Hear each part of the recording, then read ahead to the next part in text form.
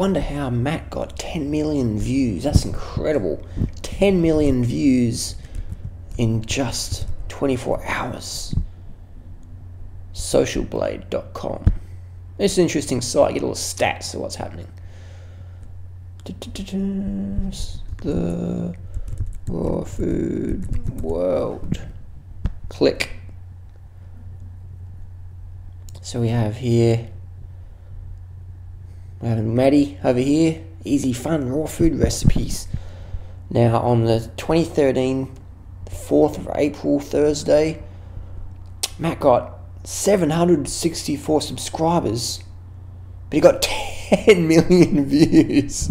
So that's not a very good subscriber view. And the next day he got 1,000 subs and 10 million views. Interesting. And then we go down a few days later, he's losing subscribers. So it is interesting. It is interesting. People ask me, Harley, what happened? How did that happen? Well, that's a good question. That's a good question. Because if you look at these statistics, this is quite unusual. Quite unusual.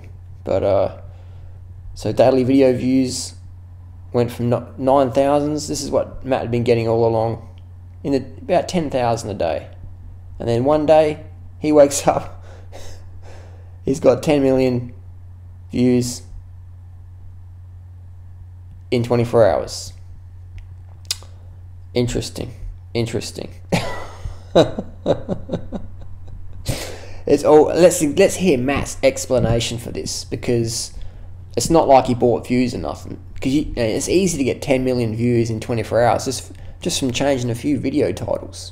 So let's hear Matt's explanation of how he got 10 million views in 24 hours.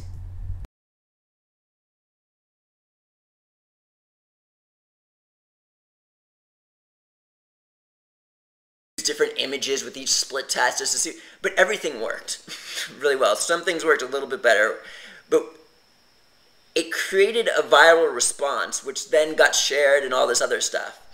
And the reason why I feel like this happened was because I was genuine. I dropped my belief system. I tried to break the raw food stereotype of being closed-minded and my way is the only way and da-da-da-da-da-da. And I opened up to these people, trying to help people. Look, this is not about me.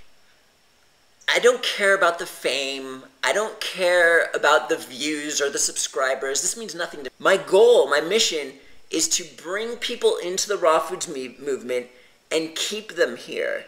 And what this does is it changes the world, and then we greatly benefit on a spiritual level by helping people. This is my mission. And so what I feel that us leaders need to do is unite and be more gentle, drop our belief systems, be open to other perspectives, be more gentle. Drop our belief systems. The truth is that deer, elk antler, colostrum, gelatin, whey, and the other animal products that Matt and Angela have become literal multi-millionaires from selling, these products are derived from animal exploitation and cruelty. Is that loving and gentle? Personally, I feel let down by Matt and Angela over the years. I feel sort of ripped off. I feel sort of scammed. I am disappointed in these two people.